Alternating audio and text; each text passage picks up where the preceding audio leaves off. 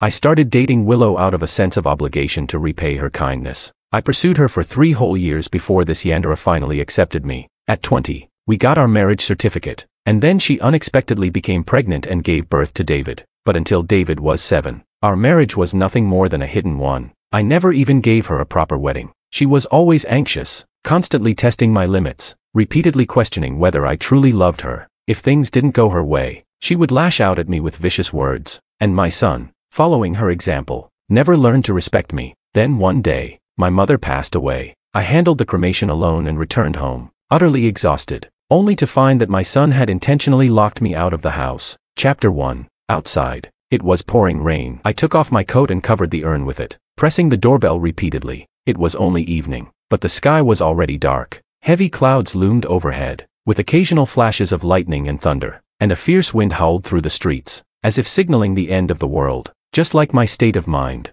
my sobs were drowned out by the torrential rain, and the sky seemed to weep along with me, as tears soaked me to the bone. As I kept pressing the doorbell, I eventually began to pound on the door with clenched fists. Inside the small villa, the lights on the first floor were all on, and I could vaguely see the large TV in the living room playing a cheerful and funny cartoon. Willow was out of town on a business trip, but my biological son David was inside the warm house. He heard me. He did it on purpose. This prank of changing the house's door code after I left happened from time to time. It seemed my persistent doorbell ringing had finally annoyed him. David pressed the intercom, speaking irritably. "Why didn't you bring the spare key when you went out? So stupid. Figure it out yourself." His still childish voice came through the machine, distorted and unfamiliar in the chaotic environment. I leaned against the corner, wiping the rain and tears from my face to clear my blurred vision, trying to shield the urn in my arms with my body. I didn't want my mother to get wet. I couldn't take care of her while she was alive, and now that she's gone, this is the only thing I can do for her. I fought to suppress the choking in my throat and coldly said to David, "I'll say this one last time. David, open the door for me." The light on the intercom flickered a few times, and I could hear a bit of the TV sound inside. Then David said nothing. The small patch of light before me suddenly went out. In the silent world, I bent over and leaned against the wall, my eyes slightly red, my body stiff, standing as silent as a statue in the storm. Perhaps a long time passed, or maybe just a moment. I calmly accepted the reality that I had lost my son. Then I smiled, blinked, and softly said to my mother, "It's okay, Mom. Let's go. I'll take you home." With that, I turned away, walking resolutely through the rain. From this day on, I lost my mother, and David lost his father. Chapter 2. I took a taxi back to the southern part of the city, far from the Liu family's neighborhood. This area had few grand high-rise buildings. Instead, it was filled with old and aging apartment complexes. Yet, I felt an unprecedented sense of relief and peace here. As I stepped into the narrow, dimly lit stairwell, the warm yellow voice-activated lights flickered on with each step I took up the stairs. It felt as though they were saying to me, "It's been a while, welcome home." But when I reached the 5th floor and stood in front of the familiar door to my home, I realized with frustration that my pockets were empty. Raindrops dripped from my pant legs, quickly forming a small puddle at my feet, and the cool breeze in the hallway instantly sent chills up my arms. Without hesitating too long, I turned and knocked on the neighbor's door. The door soon opened, revealing a man with disheveled hair, wearing a tank top and shorts, a cigarette butt dangling from his mouth. He looked at me, and I looked at him, both of us momentarily stunned. I had expected Uncle Han to answer the door, but instead, I slowly nodded, letting the raindrops from my hair fall, and gave him a polite smile that was hard to fault. "Sorry to bother you, but I remember my mom left a spare key to our house with you. Could you please get it for me?" My former best friend, Makoto, took the apple out of his mouth, his gaze lingering on my disheveled appearance for a moment, filled with a mix of emotions. Then he said coldly and distantly, "Wait a moment." He went back inside, found the key, and handed it to me. I took it, murmuring a small thank you. Nothing more was said between us. Right now, I didn't have the energy to deal with the shattered relationship between us. I forced a smile at him, then took the key, opened my door, and stepped into my home. I turned on the light, and the sudden brightness stung my tired eyes, causing tears to involuntarily slip down my cheeks. The inside of the house was clean and tidy, spotless, with everything arranged just the way I remembered. It felt as if my mother had just stepped out to buy groceries and would be back soon. I carefully placed my mother's urn on the table. My fingers accidentally brushed against a thin layer of dust on the surface, and I froze for a moment, as the tears began to flow uncontrollably. I had helped her escape a failed marriage, taking her away from the cheating, abusive scumbag. I had promised to buy her a big house, to ensure she would live a good life, but she always refused. She said she was already living well, that after I married a rich family's daughter, the disparity between our family's wealth was too great. If I bought her a big house, people would gossip, saying I must have taken a lot of money from my wife and that I was a phoenixman. The money I gave her over the years, she had almost entirely saved up. It had become a small passbook, along with her ashes, one of the few belongings she left for me. After her divorce, my mother's favorite thing to do was to flip through the photo album of me and David. Her rough hands left one mark of longing after another on the pages, but whenever I brought her to stay at our home for a few days so she could see her grandson more, she would often leave in a hurry after just one meal, because Willow didn't like having her mother-in-law in the house, treating her with politeness but coldness, and David, no matter how much I scolded him, always wore his disdain and annoyance towards his grandmother on his face. I thought I still had time to change all of this, but who would have known that my mother had cancer, and she kept it from me, refusing to tell me. By the time I found out and took her to the hospital for treatment, it was already too late. I sat in the chair, silently weeping, consumed by guilt and remorse. Suddenly, there was a knock on the door. I thought it might be David, bringing the driver with him to come find me, and my brows furrowed as I opened the door, full of anger. But outside the door stood Makoto, holding a bowl of ginger soup, with a chubby little boy around 4 or 5 years old. Seeing me frozen in place, Makoto sighed. He took the little boy by the hand, walked into my house without hesitation, and said, "You're soaked to the bone and not going to take a shower and change. You want to catch a cold." Chapter 3. There were still many of my old clothes left at home, all of them washed, dried, and neatly stored in the closet by my mother. After taking a shower, my eyes red from crying, I stepped out of the bathroom and found myself at a loss for what to do next. The TV was on, with a little boy sitting quietly on the sofa watching it, while Makoto, with practiced ease, had picked up a wrench and was fixing the old, worn-out pipes. As soon as the boy saw me come out, he sweetly called out, "Hello, Godfather." I paused, towel in hand, looking at Makoto in confusion. He casually handed me a bowl of freshly made porridge and, with a slight nod of his chin, gestured for me to eat. Then, in a calm tone, he introduced, "This is my son, Kenta. He's 5 years old." I almost choked on the porridge, my eyes widening as I blurted out, "You got married?" It wasn't that I was overreacting, but since our school days, Makoto had been a staunch advocate of not getting married. He often joked that when he had enough money, he would just lie back and enjoy life, and when he'd had his fill, he wouldn't burden anyone. If he had some spare cash, he'd open a retirement home to cater specifically to people like him. But Makoto simply raised an eyebrow and replied, "Who says you have to get married to have a child? George, do you have any idea how many people consider me their unforgettable first love?"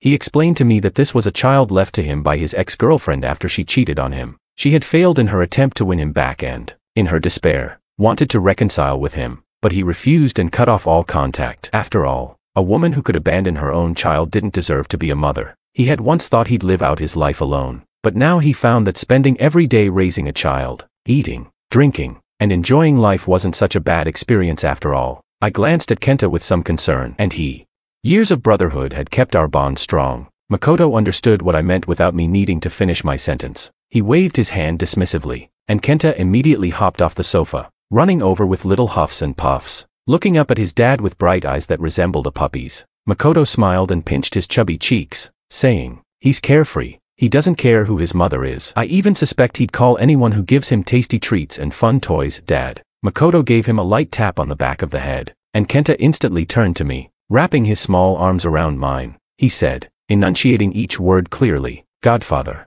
can I play with your phone? If I call you Dad from now on, would that be okay?" Hearing him call me Dad left me momentarily dazed. For years, David had been growing more and more unruly at home. He was always disrespectful, treating everyone around him with the purest form of malice a child could muster, and when he saw me get angry, it only made him more gleeful. All of this started because, one day, he didn't like the food and poured the leftovers over the nanny to show his dissatisfaction. In a fit of rage, I gave him a smack on the bottom. That was the first and last time I ever laid a hand on him, because when Willow found out, she immediately called the police, sending me to the station for a lesson, and even threatened to have me detained if I ever touched our child again. After that, he started calling me by my full name. It had been so long since he last called me Dad. I swallowed the bitterness in my throat, feeling a swirl of complex emotions at Kenta's innocent Dad. I patted his head, suddenly remembering a call Makoto once made to me, and I smiled, saying, "That's right, I'm your other dad in this world." Kenta cheered, his chubby arms wrapping around my neck as he happily wiggled around, like a fluffy golden retriever puppy. Makoto's sarcastic tone came from above, I thought someone had completely forgotten their promise to me. I vaguely remembered that in the early hours of one morning, half awake, I received a frantic call from Makoto. When I heard his panicked voice on the other end of the line, I knew something was terribly wrong. Sure enough, he was out of breath as he said, "George, I've done what you asked, but something unexpected happened. I bought a train ticket for 3 a.m. and I'm leaving right away." But I cut him off before he could finish. "Makoto, remember this, you will always be my brother. From now on, your family is my family. Your parents are my parents. If you have siblings, they're my siblings. And if you have children, they're my children. You don't need to worry." So how could I possibly forget? He's been my best brother for life. But as soon as I said those words, he immediately hung up, and we lost contact after that. It wasn't until a year later that we found out it was a false alarm, and he no longer needed to drift around without a home. But after he came back, the Liu family gave him a hush money and demanded he never show up in front of the Liu family again. Willow even forbade him from having any contact with me, or the Liu family would find a way to put him in jail. Thinking about it, I let out a long sigh. So many years had passed, yet it felt like only an instant. Just then, my phone suddenly rang, and the caller was Willow. Chapter 4. Where did you go?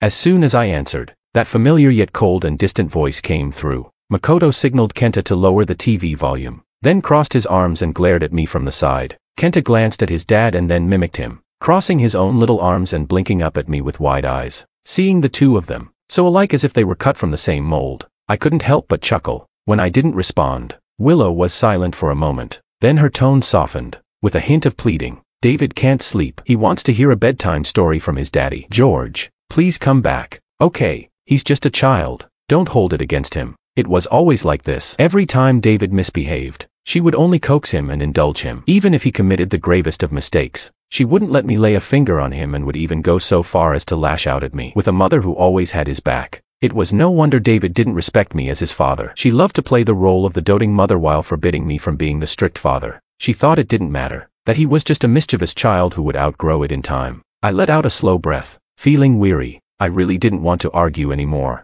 So, I calmly asked her, "When are you coming back?" On the other end of the line, Willow let out a light laugh, as if she had expected me to ask this. Just before Willow left on her business trip, a rich kid from her social circle had sent me a photo. In the photo, a drunken Willow, her cheeks flushed red, leaned against his arm, with her hand seemingly tugging at his tie, while the young man smirked smugly. Although there was nothing overtly explicit in the image, the suggestive posture and atmosphere were clear to anyone with eyes. At the time, I was already in a bad mood due to my mother's worsening illness. Seeing that photo, I couldn't hold back my anger and had a huge fight with Willow, but she seemed to relish it, smiling in satisfaction as she watched me seethe with jealousy over her being with another man. This wasn't the first time she'd done something like this, but it had gotten progressively worse, to the point of absurdity. Willow was very good at being manipulative. She loved to test my feelings for her, trying to fill that insatiable need for security. Every time, after I lost my temper, she would act hurt and tearful, claiming she didn't want to behave this way but was just afraid of losing me. This time, her excuse was that she was simply trying to help the man with his tie and accidentally fell into his arms. Furious, I demanded to know why she was even touching another man's tie. As a married woman, didn't she have any sense of boundaries?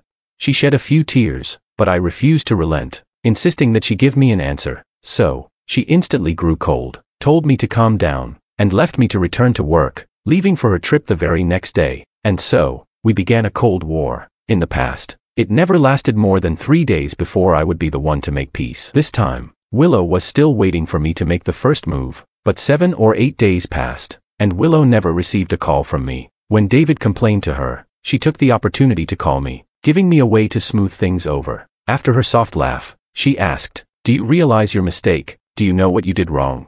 She was waiting for me to apologize, to admit my fault, and to sweet-talk her. Only when she was thoroughly appeased would she forgive me, and as a reward, she would tell me she'd be coming home the next day. It had been 10 years, and she never tired of this routine, but now, I was tired of it. I was silent for so long that Willow began to sense something was off and tentatively called out, "Honey."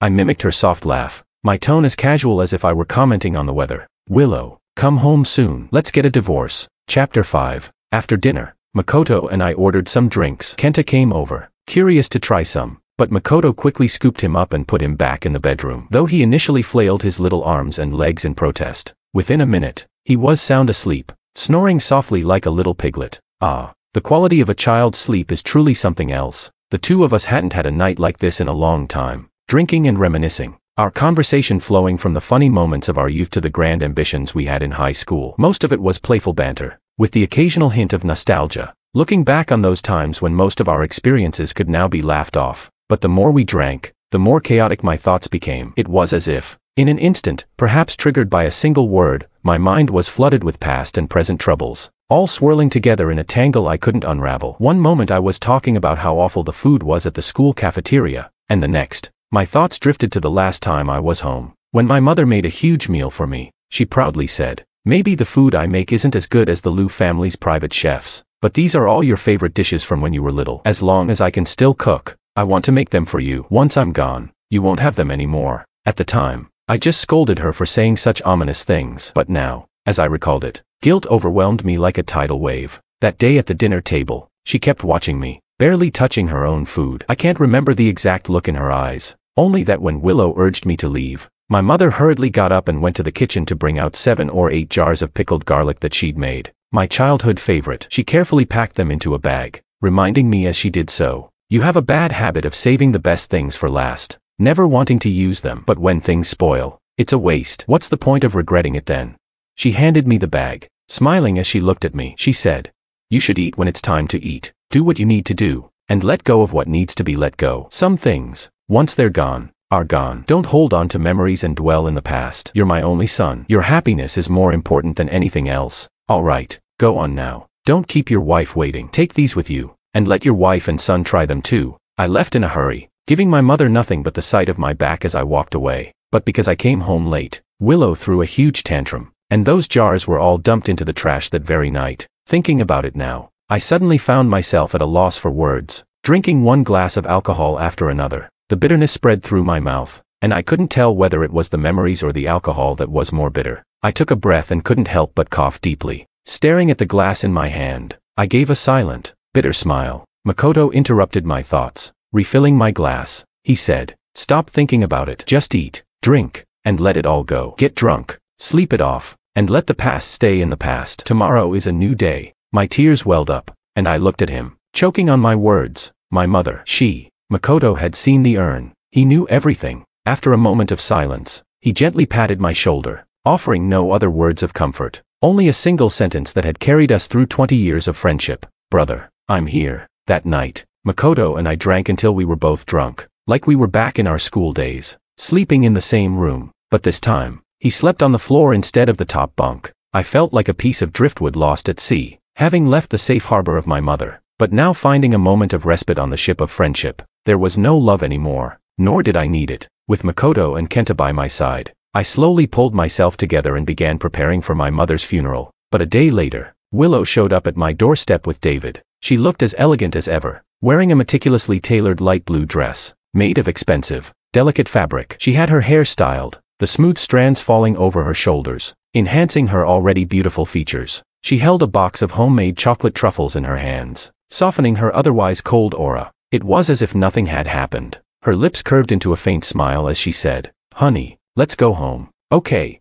She knew that I had been attracted to her beauty from the very beginning, and she often used it to her advantage, acting coquettish. Seeing that face, any anger I felt would usually dissipate by at least half. But this time, I remained unmoved. I calmly told her, "I've drafted the divorce papers. They're in our bedroom drawer. If there are no issues, let's find a time to finalize it." The smile vanished from Willow's lips. Her gaze darkened as she stared at me. When she found no trace of humor in my expression, she paused. Then, she avoided the topic, pushing the well-dressed little boy at her feet forward, her voice cold as she said, "David, apologize to your father." David, dressed in a brand-name tracksuit, had his hands in his pockets, scowling with disdain. Hearing Willow's words, he refused to look at me, staring instead at the stairs, muttering a half-hearted sorry with evident annoyance. Willow smiled and looked up, saying, "Honey, is that enough?"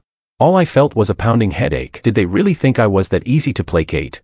This mother and son duo clearly took me for a fool. My response was to shut the door in their faces with a heavy thud. Chapter 6. It seemed like Willow didn't quite grasp what had just happened. It was a while before my phone suddenly started ringing. When I answered, Willow's angry voice came through. She was struggling to keep her temper in check as she asked, "George, do you really have to be this childish? Why are you being so petty with a child?" Childish? Then what would you call all those melodramatic performances Willow put on for me before? Was she just being shameless?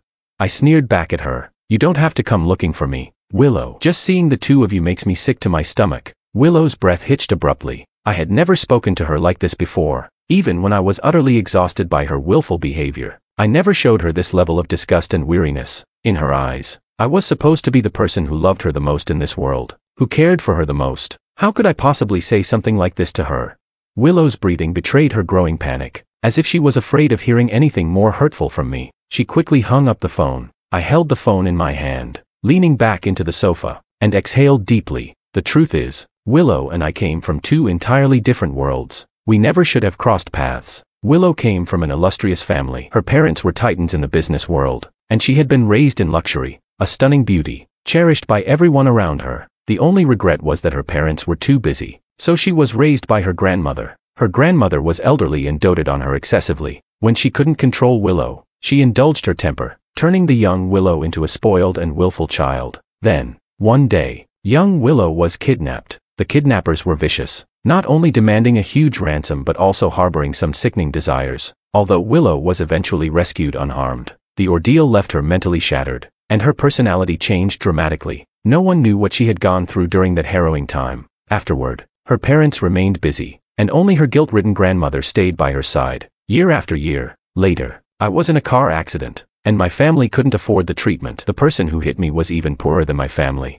I was on the verge of dying in my hospital bed when Willow's grandmother stepped in to save me. By then, she was very old, sitting in a wheelchair, leaning on a cane, her face weary, but her eyes still sharp. She investigated my family background and spent a few days getting to know me. Then she asked me if I would be willing to make a deal with her. She said she had saved my life and hoped that I would, in turn, save her granddaughter. Her granddaughter, Willow, was still very young, beautiful, and intelligent, but she was as cold as ice, cutting herself off from the world. She didn't want to watch Willow live a lonely life or allow her to spiral into self-destruction. But she didn't have much time left. I didn't know how to repay such a life-saving debt, and it felt like I had no choice in the matter. I could only agree. That date was just 3 days before I was supposed to start at the prestigious university I had worked so hard to get into. I had already planned that I would work part-time during university, graduate, find a good job, and then help my mother divorce that scumbag. I wanted to give her a good life. My future was bright and within reach. But reality turned out differently. My mother successfully divorced, but I never went to university.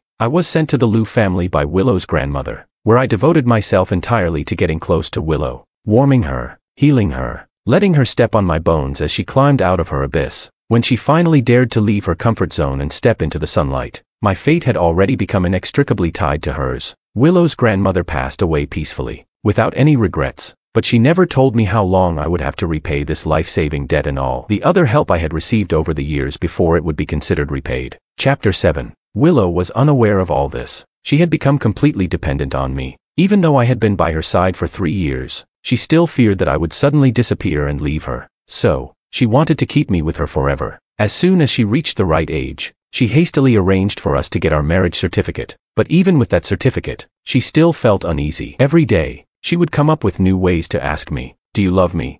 I tirelessly responded, "Yes, I love you. I love you." After all, I had been by Willow's side since I was 17 and had never been in a relationship before. Besides, Willow was very beautiful. Sometimes, when she lowered her long lashes and stared at me without blinking, my heart would truly race. Her condition improved significantly after she became pregnant with David. It was around that time that Willow, who had always thought she was an only child, unexpectedly discovered that her parents had secretly had a son, and he was already nearly 10 years old. Feeling helpless and wronged, she turned to me for help. With my support, she began to fight for power in the company. I enticed and Makoto pressured, and with Willow being naturally intelligent, she quickly gained the shareholders' support. After she successfully seized power, she no longer feared the outside world, but she gradually began to neglect me. Yet, she still held onto her old habits with me, relishing in seeing my emotions swing wildly because of her, enjoying the sight of me getting angry on her behalf. From these intense emotions, she would contentedly draw the love she needed.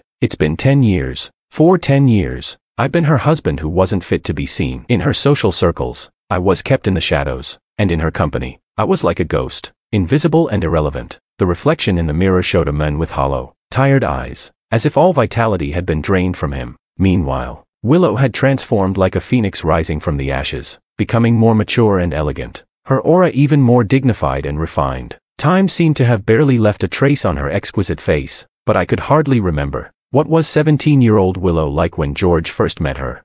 What was 20-year-old Willow like? The one who was so full of love for George, who dreamed of marrying him, who needed to cling to him every night to fall asleep. I couldn't remember, but I did remember that we still hadn't had our wedding. I once said I would use the money I had saved over the years to give her a grand wedding. She hesitated, saying it might be better not to. Seeing my confusion, she tried to explain.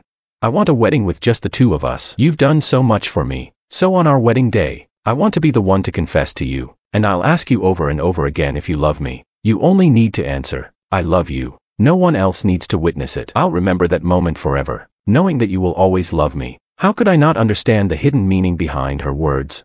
10 years have passed, and those painful yet happy youthful days are gone. My mother's death was a wake-up call, finally pulling me out of the foggy dream I had been living in. I realized that what needed to be done had to be done, and the past had to be left in the past. I couldn't hold on to it any longer. Since David didn't need me as his father, I would leave him with the Liu family. In a way, this could be seen as a life for a life. The debt of gratitude should have been repaid long ago. From now on, I will no longer be Willow's husband, nor will I be David's father. I will just be myself. I will be George, the George who picks up the university acceptance letter he missed at 17, ready to set off on a new journey. Chapter 8. My mother's funeral was a modest affair. After all, she had been married for many years, dedicating herself entirely to the family. Relatives had become distant, and friends had lost touch, so there were hardly any people who would have come to her funeral. So, I saved the money and chose a burial plot for her with a beautiful view. At first, I bought one plot, but later, I bought two more, because Makoto insisted on copying the tradition from the outlaws of Mount Liang. He said that if George were to be buried here in the future, he planned to be buried here too. Brothers in life, brothers on the road to the afterlife, and companions in the next life as well. Kenta, fully agreeing, raised his little hand and said he wanted a plot too. Makoto flicked his forehead, telling him that he could choose one when he grew up. You're too young now. If you don't like it after we buy it, you'll make a fuss. What had originally been a heavy matter was made so light and lively by them that the sorrow weighing on my heart was considerably lifted. Kenta, feeling a bit disappointed about not having his own burial plot, held my hand on the way back and said, Dad, then buy me an ice cream. That'll make me feel better. Makoto scolded him. What are you sad about? You already had a cone this morning, and now you want another. Are you planning to lose all your teeth? Kenta, a master at looking pitiful, gave me a pleading look. I was speechless, and just as I was considering whether to buy him one or not, a sharp shout suddenly rang out from behind. He's my dad. You can't call him that. David appeared out of nowhere and pushed Kenta hard, knocking him to the ground. Kenta caught himself with his hands, but the tender skin on his palms immediately got scraped and started bleeding. He bit his lip, and tears welled up in his eyes as he cried out, Dad. Anger surged within me as I helped him up, glaring coldly at David, who stood there with clenched fists and red eyes, glaring back at me. David flinched under the intensity of my gaze, his pupils contracting slightly. His expression was stubborn, his tone accusatory, as he reminded me, word by word, I'm your son. I immediately frowned and said to him, I don't have a son as despicable as you. David froze on the spot. When he finally snapped out of it, tears streamed down his face in large drops, but he still stubbornly tried to hold back his sobs. Wiping his tears away with his sleeve, he looked up at me, eyes full of defiance, and shouted, If you don't go back, Mom's going to leave with another man. I knew that. Lately, I had been receiving a lot of taunting texts and photos of Willow being intimate with different young men. Blocking and deleting them didn't help, so I ended up getting a new phone number. Willow hadn't learned a thing. She still believed this tactic would always work on me, but I didn't care about her anymore. So why would I care about what she did with anyone else? My expression remained calm as I gently patted Kenta's back, soothing him, but when it came to David, I was utterly indifferent, saying, That's perfect. You can just get a new dad. David looked at me in disbelief, as if he was only now realizing that my attitude toward him had completely changed, and that, maybe, I really didn't want him anymore. David, still a child, couldn't hold back his sobs any longer and began to cry loudly. He clung to my leg, sitting on the ground and refusing to let go, crying so hard he started to hiccup. You have to come back with me. You can't be someone else's dad. Kenta had already stopped crying. He looked down at David, who was crying and throwing a tantrum on the ground, with wide eyes. Then he frowned and said to me disdainfully, Dad, I don't want this brother. He cries so ugly. David heard this and his crying stopped for a moment. I took the opportunity to pull my leg free, then coldly glanced at the bodyguards watching from the side of the road. I said, Don't worry. He's not your brother. You don't need to care about him. The bodyguards hesitated before stepping forward to help their young master up. David. His eyes glazed over, looked up at me, as if my words had truly hurt him, but I simply took Kenta's hand and turned to leave. I didn't spare David another glance. Chapter 9. Getting the divorce certificate from Willow wasn't easy, especially when she finally realized and learned about my mother's passing. The incessant stream of taunting texts and flirtatious photos with various socialites suddenly vanished, leaving me in peace. When Willow showed up at my door again, she wasn't wearing a designer dress, nor had she done her hair. Her hair hung loose, her face pale and drawn, looking rather pitiful. It was clear she wasn't in a good state. It seemed she had finally realized that when I said I wanted a divorce, I meant it. Some things needed to be discussed, so I let both of them in. David was unusually quiet this time. He stood beside Willow, clutching her skirt, but his eyes were fixed on me, filled with cautious longing. But no matter how he looked at me, I didn't return his gaze. I acted as if he didn't exist. Willow sat across from me, her expression showing guilt as she softly said, "I'm sorry, George. I didn't know your mother's illness was so serious. Why didn't you tell me earlier? If I had known, I could have hired the top medical team in the country to treat her, no matter the cost. I would have made sure she got better." I felt calm as I told her. She was in the late stages of cancer. It was untreatable. Telling you wouldn't have changed anything. And besides, she was my mother, not yours. You never even called her Mom. So why suddenly care now? It's only natural you didn't pay attention. On the day she passed, I was with her the whole time. She had no regrets. She was at peace. Willow's pupils trembled, and her face turned even paler. She forced a dry smile, weakly saying, "We're married." So she was my mother too. Her words were laughable, as if she had shown her any respect or care while she was alive. I couldn't help but sneer out loud. Willow closed her eyes in embarrassment. After a moment, she changed the subject, saying, "I'll have the Liu family take care of the funeral. No need." I couldn't stand her pretense any longer, so I cut her off. I took out a document I had prepared earlier from under the table and pushed it toward her. Before I could say anything, Willow suddenly stood up, her voice breaking. "George, don't do this." Her eyes were red, and she was trembling uncontrollably. She suddenly grabbed my hand and fell to her knees in front of me. Her voice was almost pleading as she said, "You can't." "I won't agree. Honey, I'll never agree to a divorce." I slowly pulled my hand out of her grasp. Before she could completely lose control, I pointed to the document on the table and said, "Read it first." Willow hesitated for a moment, then picked up the document. Seeing that it wasn't a divorce agreement, she let out a sigh of relief, but as she continued reading, her brows furrowed deeper and deeper. Her hands began to clench around the pages, her breathing growing more rapid, as she flipped through it with increasing urgency. When she reached the last page and saw my signature, written with a shaky hand from years ago, Willow's eyes were red with anger as she spat out, "A transaction. All those years you spent with me, loving me, was it all just to repay a debt to Grandma? A transaction." The document in her hands was the contract I had signed with Willow's grandmother all those years ago. It clearly stated that everything I had done for Willow over the years was not out of love, but rather as a fulfillment of a contract, a series of demands laid out in black and white. Willow stared blankly at the printed words for a long time, and at that moment, I delivered the final blow with a smile. "Willow, why don't you ask me again if I love you?"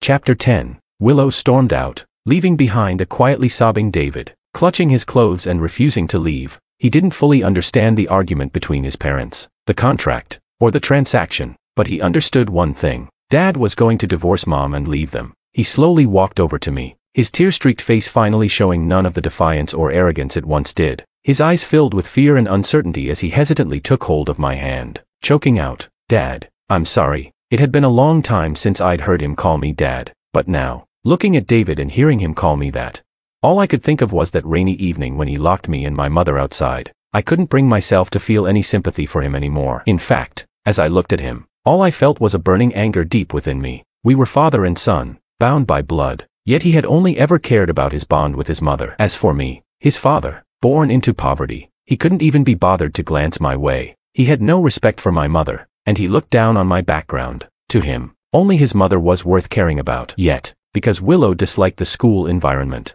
I was the one who attended every parent-teacher meeting and event. And on the rare occasion that Willow attended, he would be overjoyed, proudly introducing his beautiful mother to all his classmates. I shook his hand off and sneered at him, saying, "What, Dad? I'm just your caretaker, aren't I? Just a caretaker you can't get rid of, one who disciplines you, which is why you hate me and have done everything you can to drive me away, right?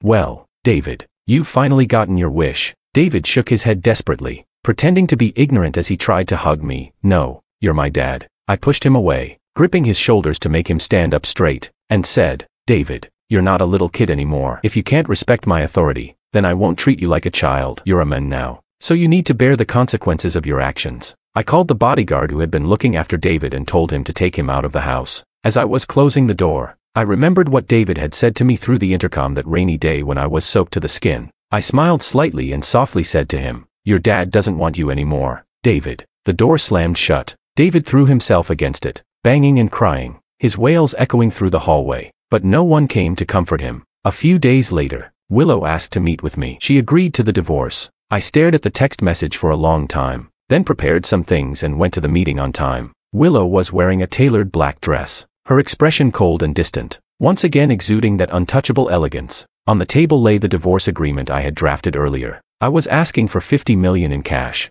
I didn't want the car, the house, or the child. Given the work I had done for the company over the years, this amount was more than enough, and for Willow, it should have been within an acceptable range. Additionally, I planned to keep the shares Willow had given me during our relationship. Willow quietly watched as I signed my name on the paper. When I pushed the agreement toward her, she didn't make any move to take it. Instead, Willow curled her lips into a bitter smile, staring at me as she almost spat out her words through gritted teeth. "You deceived me, and you think you can just walk away and leave me behind?" I looked at her for a moment, then calmly asked, "Do you want to take revenge on me?" Willow let out a scornful laugh, leaning forward as she replied in a cold, contemptuous tone, "Do you think you're worth it?" Her gaze swept over my face inch by inch as she bitterly said, "You want to leave, to abandon me, but I won't let you have your way. I'll make sure you stay by my side forever. You won't be able to go anywhere." We stared at each other in silence, locked in a tense standoff. After a long time, I sighed, reaching into my bag and pulling out a stack of medical reports. "I'm seriously ill, Willow." Willow froze, the icy mask on her face slipping away completely. Chapter 11. Willow snatched the medical reports from me. Her slender fingers trembled as they brushed over the dark mass on the ultrasound image. How strange, she always seemed to remember to look back only when she was on the verge of losing something. But when everything was fine, she never seemed to care. When I was sick, she never said a warm word to me. But when she was ill, if I failed to take care of her in any way, she would accuse me of being uncaring and insensitive. Then she'd throw a fit, blaming me for not pampering her even when I was unwell, and for making her angry. Are all women like this? "It doesn't matter anymore," I said calmly. "Sign the papers, Willow. I'll only agree to treatment after we're divorced." Willow looked up at me, frowning and slightly parting her lips as if to say something. I stared into her eyes and added, "My health isn't good. If the treatment fails, I don't have more than a few months left. Don't make me die with regrets." "Okay." Willow fell silent. After a long pause, she finally picked up the pen and signed the divorce agreement. I had everything prepared, and while she was still processing it, I pushed her to finalize the divorce at the registry that very afternoon. With the divorce certificate in hand, I breathed a sigh of relief. I was finally free. As we left the Civil Affairs Bureau, Willow suggested that I return to the Liu family home, but I refused. She frowned and said, "In your condition, how can you manage on your own? At home, Mrs. John can take care of you, and besides," I raised the divorce certificate and waved it in front of her. Willow glanced at my pale, frail face and fell silent, but she couldn't help asking, "When will you come back?" I could guess what she was thinking at that moment. Since I wouldn't live long without treatment, she believed she had to comply with my demands for now. Once I recovered and everything was back to normal, she thought she would have plenty of opportunities to reconcile with me. She never truly believed that we would be apart for good. But that's okay, I'll give her time to come to terms with reality. My cab arrived at the curb. I got into the car, watching Willow hesitate as if she wanted to stop me but was unsure. It was almost amusing. It seemed she only wanted to hold on when something was slipping away and only wanted to cherish it when it was already lost. As if her sincerity always came with conditions attached. For the sake of my peace in the days ahead, I warned her, "Keep an eye on David. Don't let him show up in front of me again. And that goes for you too." With that, I told the driver to go, leaving Willow standing there with a grim expression. Makoto and I had once promised each other a spontaneous trip together in our youth, but for a while, we doubted we would ever get the chance. But now, we had all the time in the world. When I got back and told him the good news about my divorce, he immediately opened a bottle of his father's 20-year-old vintage wine to celebrate with me. The next day, we began our journey, traveling all over the country. We took Kenta with us, visiting the vast herds of cattle and sheep on the Hulunber grasslands, the sun-kissed peaks of Tibet, the first snowfall at the Forbidden City, and the misty rainy season in the south. We had the time of our lives. Kenta was full of energy, not only keeping up with the pace but also being the best cheerleader, the perfect little companion. In the freedom of the open air, I felt like I had come alive again. With my best friend from the past and his child, I traveled to every place that had once been a dream of our youth. It was as if the soul that had been trapped in that hospital bed at 17 had finally awakened 10 years later. Of course, the journey wasn't entirely smooth. My phone was nearly flooded with calls from Willow. I didn't have a terminal illness. That was just a lie to get her to sign the papers. Chapter 12. When Willow first found out about the truth, she was absolutely furious. She nearly flew to Lijiang to confront me, but I just said, "We're already divorced. Can't you let go of me, Willow?"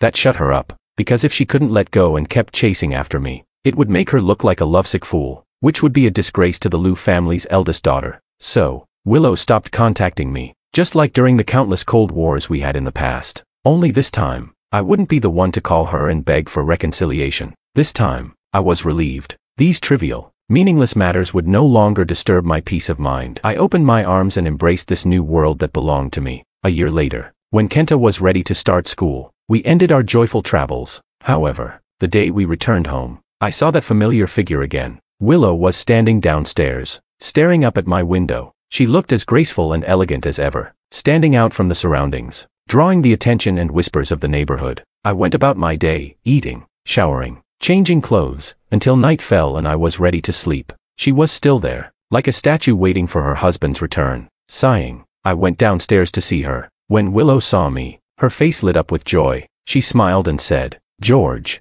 I knew you couldn't stay away from me. Come home with me." This past year, David has been crying and misbehaving, even neglecting his studies, all because he wants to see his dad. Seeing that I remained unmoved, Willow's voice trailed off. The evening breeze rustled the leaves, and the old streetlight cast a faint glow beside her. Finally, she dropped the pretense of using the child as an excuse and quietly said, "I've missed you. I'm sorry." I suddenly laughed and asked her, "Exactly what are you sorry for?"